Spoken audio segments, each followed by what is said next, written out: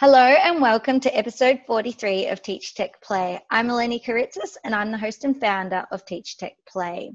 Today we have a fantastic show with some wonderful Australian educators here who will be sharing a range of tools. Before I introduce them, I'd just like to congratulate last month's winner, Trent Ray, who shared Microbit Challenge. And I know that he is running his event this week, so good luck to him with that, and hopefully a lot more educators upskill themselves in using Microbit in the classroom, and make sure you reach out to him if you have any questions. Now, before I throw over to our wonderful presenters, do not forget to vote for your favourite presenter. So you can head over to teachtechplay.com/web show, and here you can see all our previous episodes as well as voting for your favourite presenter from today's show. So let's introduce our wonderful presenters. First up, we've got Phil. So Phil, we've had you previously on the show, but do you want to remind everyone where you're from, what you do? Yeah, great. Thanks for having me back, Eleni. It's really exciting. I'm the head of digital technologies and e-learning at Carew College in Mount Eliza. So I work with ELC students right up to year 12 and train staff, parents and students in the use of technology. I teach Year 7 technology, but I also teach Year 11 and 12 media as well. So lots of fun, always busy. Perfect. Great to have you back on the show. Angela, do you want to introduce yourself and tell us where you're from and what you teach? Hi, I'm Angela. I am a Stage 1 teacher at St Luke's at Marsden Park. I teach Stage 1. Did I say that already? St Luke's is only in its second year, so it is a brand new school. I joined the team this year and we are doing some pretty cool things with capabilities and tech. So that's me. Perfect, thank you. And just for Victorian and Queensland people, because we don't use stage 1, 2, 3. Sorry, year 1, year 2. Perfect, thank you. Just so other viewers know what you are talking about. I remember we had someone else on the show and they're like, I'm a stage 3 teacher. And I was like, oh, what teacher? So obviously we all work in Australia, but we have different terms in different states. So always good to just clarify that for everyone. And last but not least, Lorinda, I had the privilege of meeting you. I think we'd met a few times, but properly met you the other week at Google. So it was great to get you on the show as well.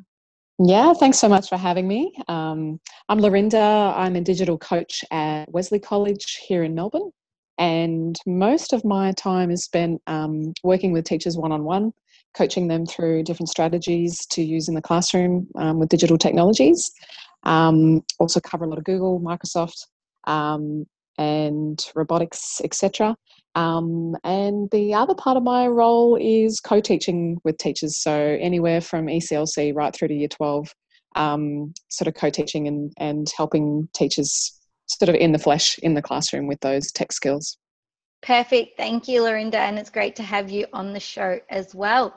So to kick off our show today, we will have Phil, and you'll be sharing with us creativity with Google Slides. And Google Slides is something that I absolutely love, so I can't wait to see that. So let me know when you're ready, Phil, and I will start the timer. Great, thank you. Do my share. Is that share all good? Yep, perfect. When you're ready. Perfect. So today I will be discussing creativity with Google Slides and really chatting about that design process. So hopefully you can take some tips and tricks away. Fingers crossed you learn one new thing, but I'll go through a few different tips and tricks in this brief little session. So of course, I'll reference the 4 C's of 21st century learning, focusing on that creativity, and really, we're using slides. So we'll talk about how G Suite tools can really allow you to create foster a creative mindset, and then link to those different 4 C's as well. What I do with my students when we are, doing a presentation, design task, a poster, always create a design agreement. And I think mainly because I'm a total control freak, that's why I do that. But there's a few other reasons. Like I know as educators, we've definitely seen those presentations that may, those slides that are just jam-packed, like text everywhere. They're all a bit busy. But yeah, these really help. So I use these with my Year 7s, my Year 12s. just works to really set some constraints. So definitely, don't use too much text, images that are labeled for reuse, incorporate the art elements and principles. So that really links nicely, especially with my year 7s. I can say, I know you're doing this in year 7 art. Let's bring that into tech, which is great. And then as, again, control freak, I just don't like the font Comic Sans. Like, it's just no reason. I just don't really like it. So I put that on, but then it always backfires because, my students will go, oh, well, if he doesn't like it, then I'll submit my assessment in Comic Sans. So it's always fun. So just with slides and using images in our presentations, it's really important to encourage students to use images that are labeled for reuse. So we want, I'll just go in, I always like to share, I'll just search the beach, where we'd rather be on this cold Melbourne morning. So let's go here. When we go into tools in images, we can click size, usage rights. We always want to start with usage rights, make sure that's labeled for reuse. Then I always encourage the students to go size higher than 800 by 600. That's just, looking at the resolution. So we don't want any pixelated images. If it wasn't an image of the beach, you could also go color transparent, and that will make, won't have a background on that image. So if your slides are black maybe, then you won't have that white background. So that's really handy. So just some little searching tips. And then from there, when we're setting up our slide deck, if you go File, Page Setup, you can actually change the custom view of your slides. So instead of having it as the standard 4:3, 16:9, you can change them. So, you might change it for a banner size, for an A3 portrait poster instead of landscape. This is a really great activity that you could try. It works really well with junior students. So if you're not at the stage of actually making an app, you can go through and make those design iterations. So the size for a phone is 7 to 12 centimeters. So that works really, really well for the design iterations. Other tips, use fonts.google.com for over 800 fonts. If people are saying, docs or slides don't have enough fonts, Palette Creator is a really great add-on. Flying through, when we're pasting work, you can use Command-Shift-V instead of just Command-V. That will keep the formatting of your sites, of your slides. Hold Shift when you're moving an image so it moves in smaller increments. Click and drag your images from Google Images into your Slides tab. Use Slides Carnival. You'll waste a lot of time on Slides Carnival trying to find, there's some examples on the right, trying to find that perfect template. Which I did, of course, for this. And then when you are sharing, this is a really great tool. When you are sharing your URL, so say I'm sharing these slides, if I change the edit in the top URL, if I change edit to present, when I share that with students or staff, it will share it in presenter mode. Some examples just really quickly for students. This works in any year level. Get them to do some research infographics. So this was Year 10 Media looking at the theme of curiosity. So I just set some constraints of, use 2 images, a video, a GIF maybe, something new, 3 points of research. Works really well for whole class to see how everyone else can interpret that one word. If you haven't used AutoDraw, check out AutoDraw. I won't give a demo because time's up, but AutoDraw is amazing and you'll waste some time on that site too. Thank you very much. Perfect. Thank you, Phil. And yes, we've had AutoDraw showcased, I think a couple of episodes ago. I know Zena from Aussie Ed shared it through her artificial intelligence session that she ran on TeachTechPlay. So viewers, you can always go and see that as well for a bit more on AutoDraw. And I have a feeling it was shared earlier as well in the previous episode. I can't remember the exact one. There's too many, being 43 already. Huge thank you. And yes, those little tips and tricks I think really enhance student creativity, that Google Slides can be used more than just a presentation tool. And I love it, especially when you're working as a class. I know, being a primary teacher, sometimes I don't want to open up different slide decks for every single group. So putting them all on the same one and just saying you're on slide 1, 2, 3 makes it easier for printing out, especially posters. How you change the setup of the slide and then you can just print them out, which is always handy as well as a teacher. Anything to save time that little bit. Did anyone else have any questions or comments for Phil? No, that's good. All good, Phil. You're off the hook then. Nice and easy. Thank you, Phil. Next up, we have Angela. And Angela, you'll be sharing how you're using technology in literacy. So, and linking it authentically, which we always love. So let me know when you are ready and I will share the timer. I will attempt to share my screen. Not share the timer, start the timer. Right. Can you guys see that? Yep, perfect. Perfect. All right, I'm ready. So I'm talking about technology in literacy, and I am an early years teacher, so that is my focus. The first one is using Ozobots. We are very fortunate at our school to have Ozobots and a whole range of coding and robotics sets for our students to use. So story retells, you give students a kind of grid, and they can retell the parts of the story using pictures, and then they stick it on an A3 piece of paper and they can draw the track around it and retell the story to a partner. So here's a little picture of my students in action. You can see that they've drawn the track with their pictures, and they are encouraged to use the codes for the parts of the story. So if someone's running away from something, they can include the turbocharge code, which allows the Ozobot to go a bit faster. Or if they want a little bit of time to explain that part of the story, they can put in the pause code, which slows the Ozobot down and gives them a little bit of time to share the story with their partner. Spheros. This is an activity that I adapted from Peter Apt, who has a website called Teaching with the iPad.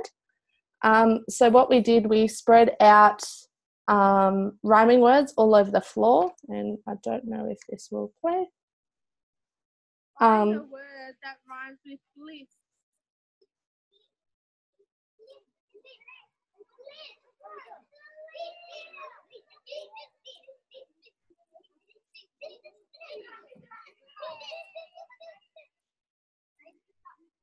So the students worked with partners on that, and they had to drive the Sphero to the rhyming word. So that word was this. They worked with partners, but even the partner that wasn't driving the iPad at the time was really engaged because they were trying to find the word that rhymed. So that was that one.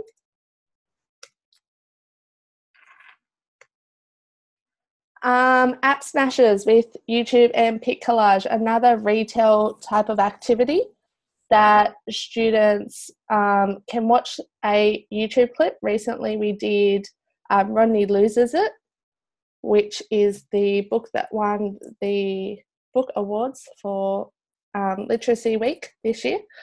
And they take screenshots as they watch, and they can sequence the story, they can retell the story. They can pick their favourite parts and label it, and I have an example there. My students recently worked out how to animate on Pic Collage, so they can, their images kind of scoot into place. And now I use Hyperdocs for my literacy tasks. 1 minute. I need to put a proviso on this, that I don't really feel that in the early years I use them to the best of their ability, but still we link it in with Google Classroom, and it kind of links them directly to what they need to be doing for tasks that week. And lucky last is lately I have been using some digital text. I wrote a blog about it. There's kind of three really good ones I've found lately. The first two are more for younger years, but the flat is perfect for really probably older years, probably 11 and 12 I would say. It's a digital text that you kind of explore a flat on a time limit with some poetry involved in that. And yeah, it's a really cool text. I've spent a lot of time exploring it and trying to find out if there's kind of like a game maze type activity. So yeah, that's my 5 ways to integrate technology into literacy for the early years. Perfect timing. Perfect timing. Did I give you your 1 minute warning? I don't know if I unmuted. Yeah, I did. Perfect. I was like, did I unmute when I said it? said that then. Really great ideas. And, you know, I think the way that you're connecting both coding and literacy to retell stories is a really great way to sort of enhance student learning and make it engaging and meaningful. Online text, there are a range of websites for digital text. I don't know if you've seen Epic. Yeah. And another one I love using is Storyline Online. That one's got a whole heap as well, which are always good, because sometimes you want to sort of set your kids to doing an independent reading where they can listen and follow on. The ones I shared are more interactive ones, but okay. Perfect. Dandelion and Cosmos Day offer interactive iPad apps. Perfect. Associated with them, but yeah, Storyline Online for set and forget type activities. Perfect. No, I hadn't heard of those ones. I didn't know if they were the titles of a story or if they were an app. So no, great to get some more resources that we can always integrate into our classrooms. Did anyone else have any questions or comments? Just a quick comment. That was so inspiring, seeing such integral ways of integrating into English and literacy activities, because often the most perfect fit we seem to fit it into is maths, but it can be integrated seriously across any subject. So really great to see those, Angela. Thanks so much. Bill, anything? No? Yeah, no, I was just thinking, have you used Scratch Junior with your lower year ones and twos, or? We are just starting to. We used Blue Bots to start introducing some block code, because you can connect them to the app, and now we are just starting with Scratch Junior. Yeah, great. That's so exciting. I think, again, I agree with Lorinda, really inspirational to see, just so quickly 5 different ways that you can integrate that. Literacy, I think, is an area that there is so much scope, but, when there's, students need to get through certain sections to bring this into it is going to help with that engagement. So awesome. Love it. And you just said about Blue Bots. I just wrote a blog post on B Bots, which are the same as Blue Bots, just non-Bluetooth connectability, and how to use them in literacy. So I wrote that for Modern Teaching Aids. So if anyone wanted some ideas of that as well, you can go there. But yeah, there's so many ways, and Scratch Junior, I think your students will absolutely love. And it's a perfect connection to sort of build up their knowledge of coding and their understanding. I loved how you had the spheros with all the sounds on the floor. I know I was doing something similar with the B-Bots and my students the other day. We used Thras in our year 1 classroom. So I made a big Thras board on the floor, and so they would roll a dice and then make the B-Bot move to all the different sounds on the Thras board, which was pretty cool as well. So I liked your rhyming words. I'll be definitely taking that back to my year 1 team. So thank you for that. Next up is myself. So I will just share my screen and be ready to go. So today, let me just start the timer so I don't go over. Today I'm going to be sharing some new updates to Google Classroom. So I'm going to go into an old class that I have here in my demo account. So in the old Google Classroom, you had the stream and people, and you would simply go through it and you could post all your assignments and everything already there. A lot of people were finding this a bit overwhelming, just having everything there, trying to find things. You could also search things via topic on the left-hand side, and your about has moved. And a lot of people are wondering where that's gone. If you were already using Classroom this year, about is now just sitting over here on the right-hand side. So it's just changed its view slightly, but it is still there. So it does appear slightly different, but still similar. Whereas if you created a new class today, and if I just go back to my classes, I have a demo class for 2018. Because of the American school year, everything is back to school, even though here in Australia we know we are in the middle of the school year and middle of a term. So sending out a new update sometimes isn't always great for us. So this only works if you set up a new class from now on. So a lot of schools have been asking me, what do I do? I would just keep your class as it is, because realistically you've probably got about 14 weeks left, and I wouldn't be changing everything now, but obviously it is up to you. But the difference between the old classroom and the new classroom is you now have a stream where you still see all the assignments posted, but it doesn't give you the actual assignment. You have to click onto it, which will then go into it, which I also think is kind of good. And I'll just go back so I can then come back to that. And you've still got everything there. Now, you don't have your topics here. So you can't filter by topics, which some people find a bit irritating. But when you click on classwork, this is now divided up into all of your topic areas. So your create button now is up on the top right hand side if you're creating an assignment. And when you click on that, you can see you get the different options. There is another feature that has not been rolled out yet, where you'll also be able to create Google Forms directly in Classroom, which will be really helpful for teachers. And when that is rolled out, it will also give you the option to lock the student's device down when you create the form so they can't open other tabs. But obviously that will only work if your student is on a Chromebook. So just to be aware of that. I haven't played with it, so I don't know all the functionality yet. I've just heard that's what's coming. But I can create a new topic here for maths and add that there. Now, when I add my topics, it goes straight to the bottom, but if I want this at the top, so say it's a new unit that my class is looking at, you can actually move it up. So you can move these topics around so they appear with the most recent topic or subject area for your class ready to go. The other great thing is when you create an assignment, if I'm just doing a test one here and I don't want it to go out yet, so I can set my due date. It's all the same. You don't have to have a marking system. You can leave it ungraded. I know working in primary, we don't really grade anything like what Classroom has. And you can also select your topic directly in here. And you can also add assignments to multiple classes or to just specific students. But as I don't want that to go out yet, I don't want it to be shown visible to my kids tomorrow till they're back at school, I can just click out of it. Oh my gosh, that was so quick. And it's got the draft there. I'm going to quickly go into an assignment because this is the one feature that is amazing that everyone will be blown away by. So when you click on an assignment, you can see the turned in and assigned. So when you click on turned in, a really big problem was you kept having to open other ones.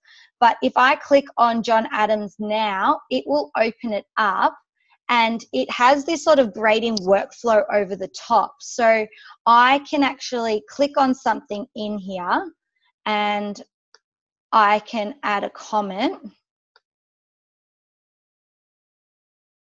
I've lost my little comment feature here, but that's okay. Here it is. So I can add a comment, but I can actually have a bank of comments. So if I just hit the hashtag here, sometimes, you know, you can say, great job, I've really see you've understood the task, and post that. So you can actually have the same comments posted, and here in the comment bank, you can add more, which is really handy. And you can also put your grade directly in here. So you got 100. And then I can hit return at the top. But then the other great thing is instead of going back to Classroom, I can just click next up the top here and it will take it to the next student's work who I need to mark and grade. So that sort of workflow for teachers is really handy. And I'm just going to quickly show that comment feature again. When you click on it and go to add your comment, I can even start typing in the box. Now it's not working, but it generally appears. Otherwise, you can use the hashtag again if you want to know how to use that comment bank. And I'm going to stop there because that was a very quick little introduction. But yeah, there's some of the cool new features. I could have continued to talk for another 20 to 30 minutes, but yeah, there are still new things coming out. And I should have just said, if you have any feedback, because a lot of people are not happy with some of the features in Classroom, like everything that comes out. If you just go into Classroom, you'll see, if I just go back to classes, into my demo class, there is the question mark down in the bottom left hand side, and you can send feedback directly there to Google. So if you want to share something or change something, you can let them know. But if you want to know more on Classroom, definitely check out Alice Keeler or Casey Bell's website. They've got lots of updates, and I know we've had them on the show previously in regards to Classroom. But yeah, that was very quick. That 4 minutes went a lot faster than I thought. Did anyone else have any questions or comments about the new Classroom? Sorry, you go. It's funny that you mentioned that they get ready for the American school year, because I was using Classroom the other day in my class, and I went to find the Classroom code for my kids to log in and could not find it. And I was like, what has happened to Classroom? Yeah, so it's just in the banner now on the right-hand side. So, yeah, it's a little bit different. There's a few other things, like the About now doesn't show like it used to. There's a few things that aren't. Yeah, but there's also other things. I love the comment back too. That's a cool tip. Yeah, so easy. And you can also add multiple comments. So if you've got, I always say, great job, you've done a really good job, but blah, blah, blah. So they can already be typed in, so you don't have to Control-C, Control-V all the time and get them all mixed up, which is really handy. Very cool. Phil, you had a question? I just want to say how I love that workflow. Like, that's a pretty big game changer in the the way that we're marking and saving time. Like, that's why we're using tools. That's I think something that has needed to happen. And I like how the assignments now are separate, so they don't get lost within the feed. But yeah, you could talk about the updates for another 10, 20 minutes, really. Show. yeah, I could have just done a welcome to the new update show. But yeah, just hopefully, and if you have any questions, just reach out to me. Happy to help out. But yeah, it's a bit annoying for teachers here. Obviously, things have changed because it's not the new school year, but I would just hold your horses and refresh it next year. You don't want to cause any confusion with your students, obviously. And there's more to come as well. So not everyone will have it yet. That was the other thing I was going to say. It is a slow rollout process. So some features will appear at different times. So I would probably be waiting till next year if I was in Australia, till they're all completely out and you've had a bit of time to play yourself, which is always nice to have a play before the students as a teacher. Perfect. Alrighty, we'll keep moving because I've taken up more than my 4 minutes, as I always do. But Lorinda, you're up next and you will be sharing with us, and I've just lost it, Be Internet Awesome. So let me know when you are ready and I will start the timer. Alrighty, let me just get my screen happening. This one here. There we go. All right, ready. I just thought I'd introduce to you all some of the features and things that have come out that Google have introduced into the digital citizenship space. Some of you already heard of Be Internet Awesome, their online curriculum, which is available for anyone worldwide. And you can easily head to those different things. I've got some links here to all of the different things that I'll be talking about. But the first is that it's just over 1 year old, and Be Internet Awesome is a full website, if you take a look at it online, with plenty of resources which help kids get the most out of the internet and make smart decisions. There's plenty of new features in there which they've got feedback on over the past year, but they fall into 5 key areas. The first one's share with care, so being able to communicate responsibly online, not falling for fake, securing your secrets, it's cool to be kind, and being internet brave, so when in doubt, talking it out.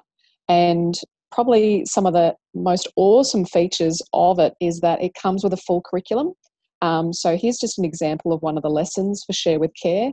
So it has a bit of an overview, the themes. It addresses the International Society for Technology and Education, ISTE standards for educators and students. And then it goes through things like vocabulary, activities and worksheets and things that you can do with your classes. So that's all available, all of those PDFs with the curriculum available in the resources section, which is up on the top right of that particular website. The other awesome thing is that it has a game that goes along with it called Interland, and it addresses those key areas of being awesome on the internet. So you actually get to be this lovely little guy, and you can play on the different worlds. And I've run this with teachers to teach them about how to use this in their classroom, and often they get a little bit addicted to playing along. So when I run a session on Be Internet Awesome, I usually have to dedicate at least 20 minutes for teachers to have a play, because they get fully wrapped up in the little worlds. So each of them are quite dynamic and really great to use with your students. Going along with that, you may have seen previous TeachTechPlay sessions using things like Pear Deck. It comes now with some customised Google Slides, which are tailor-made for the Be Internet Awesome curriculum. So all you have to do is find the topic that you're presenting on and head to the Google slide that you would like. You can easily make a copy, and they're fully set up ready for Pear Deck. For your students to actually interact with the different questions, such as, they're very American based. So if it says something like social security numbers, you'll need to go in there and try and change that for something else. 1 minute. Great. It looks like there's a problem. Sorry, my Google Home is reacting to what I'm talking about here. And I'd have to say that the Be Internet Awesome curriculum is very focused on the primary years. So if you are looking for some resources or things that are for the upper years, I'd definitely take a look at things like Family Link, which Google also have, to take a look at screen time, and if the children have an Android device, etc. They've got instructions on how to remotely lock and do things with the apps that students and children use. I'd also take a look at the Digital Citizenship and Safety course, which is in the Google for Education Teacher Centre. It's got some amazing videos which I've used with secondary students, and it's also a great sort of hour-long course for teachers to work their way through. I'd also have a quick look at some of the online safety roadshow activities, and all of the links are in that document, which I'll put the link up for again. But there's some great ones there for grades 6 to 8 and 9 to 10. And following on from those roadshow activities, there's also the Google Safety Centre, which actually has all of the resources for parents, families and teachers. And finally, some of those other documents from the Google Safety Centre. We've got some booklets with some great handouts, which have things like securing your passwords and preventing identity theft. So if you are teaching in those upper grades, if the Be Internet Awesome curriculum is a bit too kiddie, there's definitely those ones there. And finally, if you are working with the students, there's a whole range of stickers and posters that you can print out to put around your room, so that you can really integrate that across many subjects and have that front and centre in your classroom. So just to finish off with, there's all the links in this document here, and there's the link for it if you'd like to check more of those out. Perfect. Thank you, Lorinda. And we'll also share that out, that link out via our Twitter account. So make sure if you want that, you can get it there as well. But huge thank you for sharing that. There are so many things out there for cyber safety, and Be Internet Awesome is quite amazing what they have created, and it's continued to develop. I know when it first came out, a few people were like, oh, it doesn't really do or go as far as I want it to. But, like most things Google, they continue to improve and add to it, and they listen to your feedback. So on all their products, so you'll find a little question mark like what I showed you in Google Classroom, and they actually want teacher feedback. So make sure if you are a teacher and have a suggestion or something, do send it to them, because they do listen. And both Lorinda and I were at Google in Melbourne, actually. It was quite nice to go to the Melbourne office the other week, and they were asking us our opinions on Classroom and a few other things. So they do listen and want to help us as best they can. So make sure you do reach out to them. Did anyone else have any questions or comments for Lorinda? I think just, amazing resources, and to see them all, you're aware of them, but to have them all in that doc that you've shared is amazing. Definitely a resource I'll be able to use. Thanks, Lorinda. It's really good. We're playing that game. I spent a bit of time on it. It's you can get addicted. Yeah. You're like, okay, students, stop playing, but you're playing yourself, so it doesn't always work. Thank you. Yeah, I'm the same. Amazing resources. I had not seen those, so that was cool to see and see how I might be able to integrate it with our little ones at school. Super.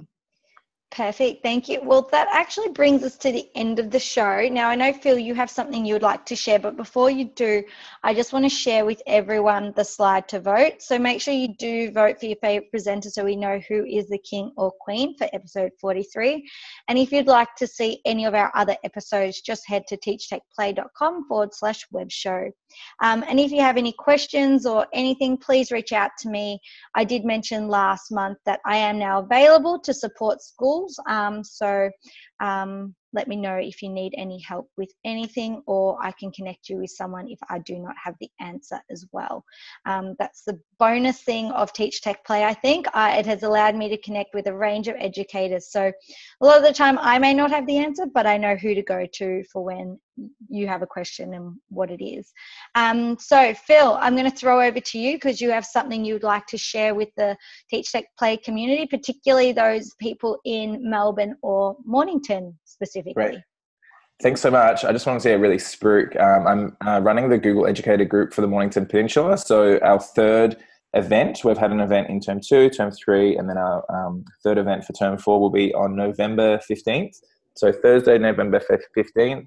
You've got lots of time trying to have, our numbers have been growing, but for this one, we locked that date in so early. So, you know, I'm thinking maybe like 300-400, I'm guessing. Maybe, yeah, that would be perfect, that many things. Hoping for like 40 is great. But for this session, it'll be really exciting. We've got educators from primary, secondary schools, but not just on the peninsula. Anyone, you know, you can come from any school. But this session we'll have 6 deep dives. So we'll be using our library space and be having 45-50-minute sessions on a range of different G Suite tools. So if you can come along, that would be great. Thursday, November 15th. Perfect. Thank you, Phil. And I was lucky enough to be down there at the last one, and it was great just to connect with a range of educators using Google in their classroom. And in doing that, you had people from advanced who'd been using it for years to people who are just starting out that journey. So it's great to connect and share and see what everyone's doing. And your school always put on a wonderful spread as well. So if you want some good afternoon tea, make sure you head down there to connect. It is free, so it's free PD for you as a teacher. So 15th of November, correct? Yes, that's right. Yes, free PD. And I think, you know, it really starts lots of conversations, and it's a great networking tool to, work with other teachers. Yeah, and even if you don't know anything about Google, you can also come as well and learn from others. So that brings us to the end of the show, and I want to thank all our presenters for the wonderful presentations that they shared, and please do reach out to any of them if you have any questions or comments, and we will see you for episode 44. That is crazy to think. Next month, and we'll have a range of educators showcasing a range of different tools. So thanks again to all our wonderful presenters, and I look forward to seeing everyone next month. See ya.